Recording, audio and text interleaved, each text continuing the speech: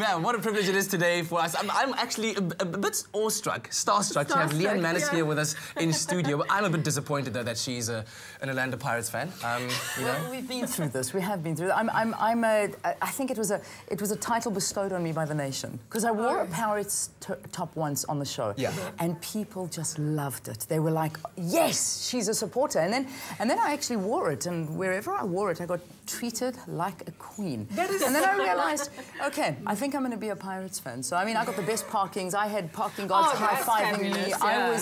I was like the queen. So that's it. I am a Pirates fan. I can now. totally love to see Leanne in a makarapa going like this at a Pirates game. Can you imagine? That would be so epic. You don't know that I haven't done that. Oh, very true. I'm better at that than making omelets, clearly. Clearly.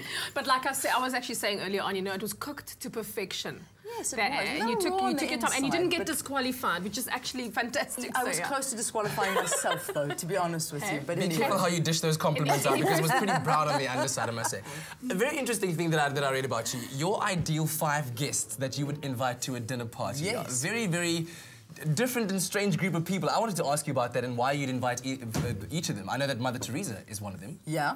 Who else are they? Please tell me, because I actually don't even remember who I said. You said Mother Teresa, you said Nelson Mandela, you said Osama bin Laden, you said Robert Mugabe, and George Bush for entertainment. Now, come on, please. I mean, tell me you wouldn't like to sit around that table. I think that was from a while ago. I remember coming up with that list. You know, whenever you get asked to do these interviews in magazines and they throw these questions at you, and you suddenly have to come up with something really interesting. So you sit there and you think, now, how do I mix a table together that could possibly make one of the most entertaining and most ridiculous evenings ever?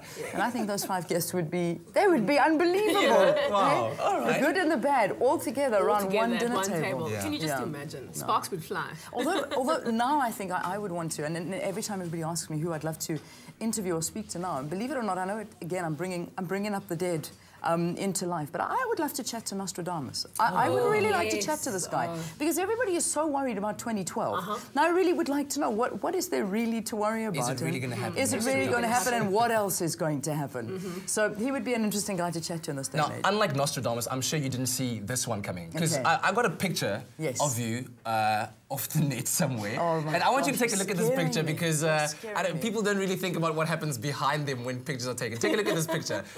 You were there. Look at there on that screen there. So you took a picture with Lucy Hirsch, and then behind you, that lady was looking at you with her mouth covered, looking in shock. Oh my God! Can I tell you who that is? Who is that? That is This is a shop that I own in Sandton City. Yeah. That's my shop, and that's Emily, who works for me. What so do you you've think made her Emily was famous. She's saying, "Here we go again," because you know, so many people come into the store and they want to, they realize, or they cherry on that it is me in the store. I mean, they don't work it out initially. I mean, some people come in for that reason, and if I happen to be there, then great. But other people walk in and they don't necessarily know, and then they sort of nearly fall over and drop everything that they're about to buy. And it's like, is it really you? Are you really working in a shop? So, well, yes, I am. I'm a shopkeeper by day. What can I tell you?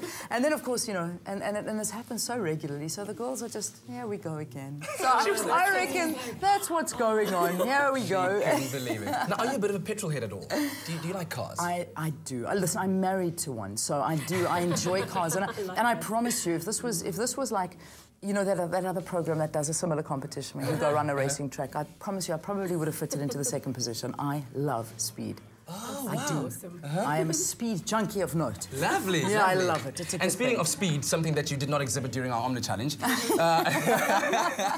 we have the winner of our 250 Rand Pick and Pay voucher for guessing the closest time to what actually happened, and that was Phyllis Mabaso on Twitter. She said 3 minutes, 10 seconds. She predicted that. Well done, Listen, Phyllis. Wow. You don't know this, but Phyllis and I know each other, and I wanted her to win, so I sort of, Phyllis... We'll chat later, Phyllis. That's why. That's really why I was... Well, we're going to have more from Leanne a bit later on. Right now, for all those petrol heads out there, it's time for our car review with Chiro and Ewan. Stay with Expresso and SABC3.